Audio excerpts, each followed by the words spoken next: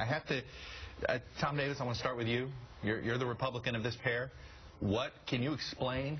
Can you figure out any upside that Mitt Romney is finding about associating with Donald Trump? Well, money. I mean, this is... He can't raise money without Donald Trump? Well, he could raise it, but this is additional money, and this is a money game, and he's behind the 8 ball, and I think that's the only rationale I can see to it. You say only rationale, meaning you can't find any other rationale? I don't see the political rationale particularly, yeah.